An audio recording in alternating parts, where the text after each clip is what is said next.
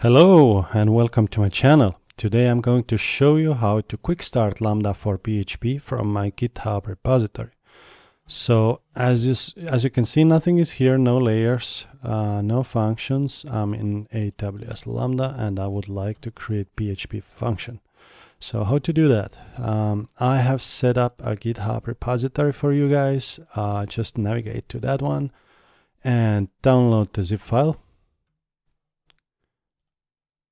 And once it's done, just unzip everything to the desktop and let's open that one. So as you can see, here's Lambda folder. Go inside that one, layer compiler, AWS PHP binary and vendor files, and here's two zip files.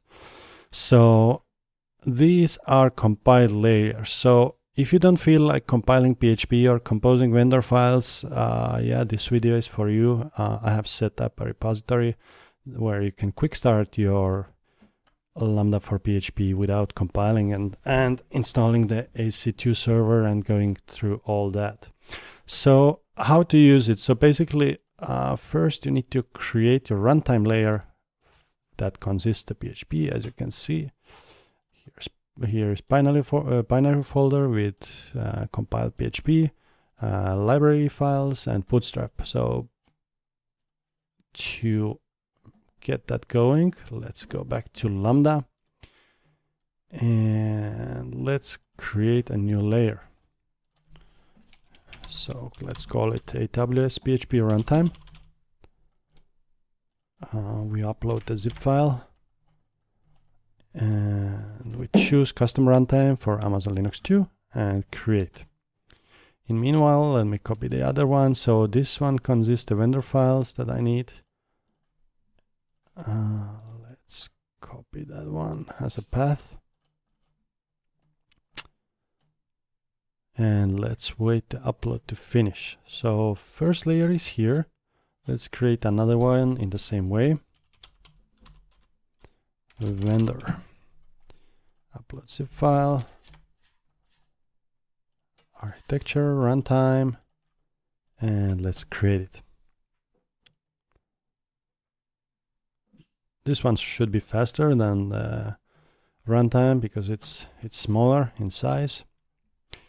And so now if we could go to dashboard, we see the code storage has gone up. Let's create the first function. So before we do that, there's one more thing we need to do. So let me copy the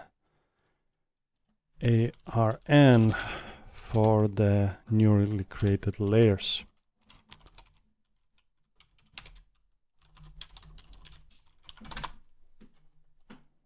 And we do the same for the other one.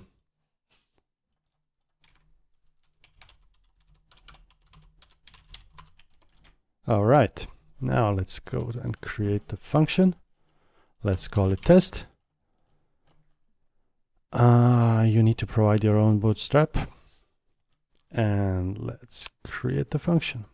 It takes a while, like 10 to 20 seconds. So let's give it some time. And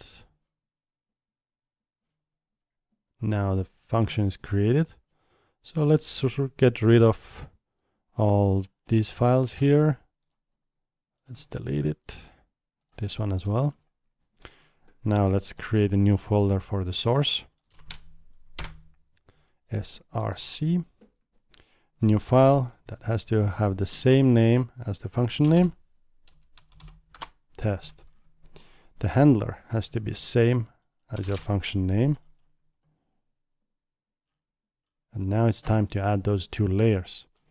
So you need to add in this order. So runtime first and then the vendor files. Let's copy the first one. You specify your own ARN.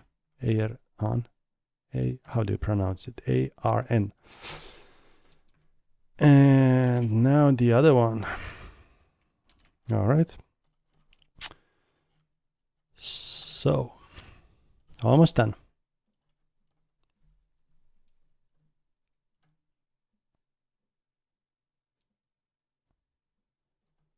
Okay, so the handler is set, layers are here.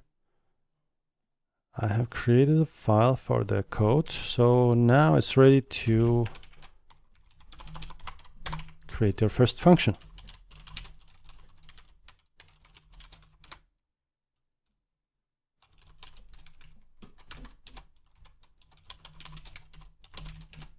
All right, I save it and I deploy it.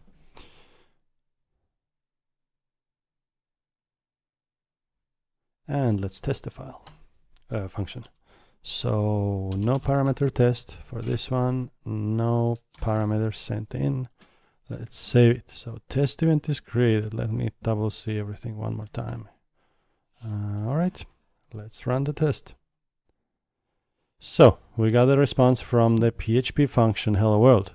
So that concludes our tutorial today. Thank you for watching. So sign up for my videos, sign up for my channel, and yeah, I will share the repository details on the description below. Thank you so much. Have a good day.